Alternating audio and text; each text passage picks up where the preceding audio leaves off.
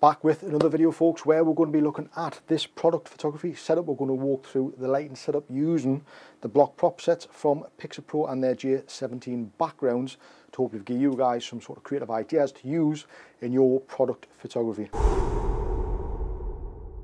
Now we're going to start it off with a simple setup, but we're going to go into another shoot where we're going to be a bit more elaborate using the 3D block props. Now these block props all come already painted white, ready for you to use. Now I am going to produce a video showing you how you can prep them and paint them to create different looks to your images in another video, so consider subscribing and flicking the notification bell so you can see when those are posted. But for now, we're just going to keep the first shoot nice and simple using the white block prop and the backgrounds from Pixapro. So I'm going to walk you through the lighting setup. I'm going to show you exactly what I've done. We'll take a couple of shots and I'll show you the effects of these lights as we progress. Now we're only going to use 2 lights on this setup and keeping it nice and easy. So let's talk about the main light, and that's going to be the City 600. Now we're shooting that bare. We've got no modifier on that. We've just got the bare bulb, and that's going to be firing through this scrim. Now this is just tracing paper which I've attached to a frame. Normally I would just hang the roll of tracing paper down here, but it means setting up another stand and I am limited for space. So what I'm going to do is I'm going to take a shot just using that backlight and show you exactly what's happening in the scene. So we'll do that now.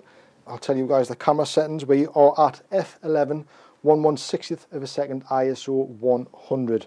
Now normally I would be setting up on a tripod and shooting especially for product photography, but for the purpose of this video and the limited space I'm just going to hand hold it. So like I said, normally on a tripod for product photography is a must. So let's take the first shot. So what I'm looking for is just symmetry in this image. I'm looking for the papers to run right across the angles of the block and to get the watch nicely in the center. And as you can see from that shot, just using that one light, obviously making some nice shadow definition from the box as well. Now if you want to define that shadow a little bit more, you can move that light right close to the scrim so the bulb's almost touching the scrim, and what that's going to do is give you a harsher shadow fall off. I'll take a picture and show you. So you can see there that shadow is a lot more defined. Now that comes down to taste. That's however you like the look of the image. Personally I'm going to pull it back a little bit more just so we'll have a little bit of a softer look to the overall image. So I've only moved it away about 5 inches off the scrim. So that's my preference. I like the look of that. It just gives it a little bit of depth in the image. So next what I want to do is I want to create a nice bit of lighting coming across this front of the bracelet. Now these are really highly reflective watches, the bracelets.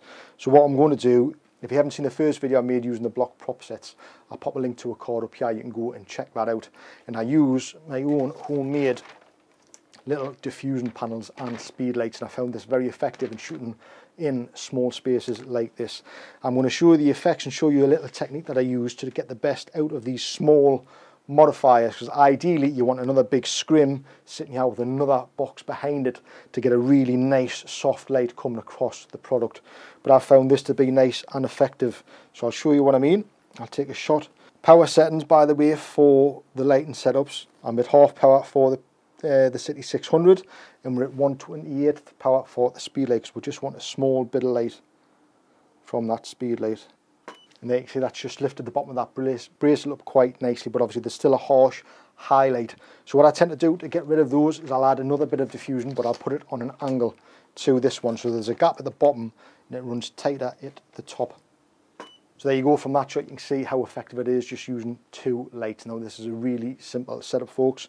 Again, keeping it nice and simple, but we're going to go into a little bit more of an elaborate setup now, and we're using the block prop sets again, but we'll set a lot more of them up together, hopefully to give you guys more of a creative idea of how you can use it within your photography. So let's do that now. Now there's no limitation to how you can set these up, folks. It's just down to your pure imagination, which is great because they're super versatile.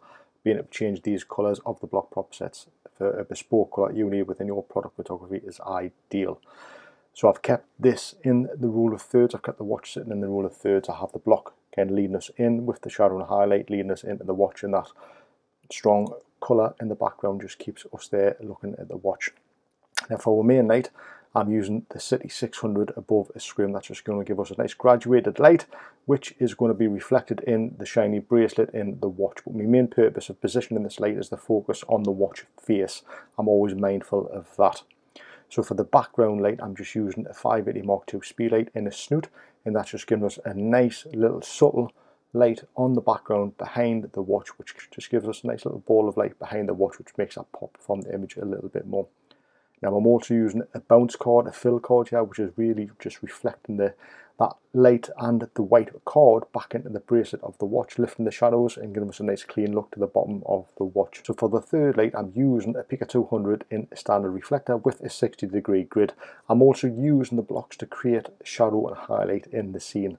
As you can see from this scene here, it's just coming down. Those blocks in front are creating the shadow, and there's just some of that light creeping over, creating that nice line, leading line up to the watch.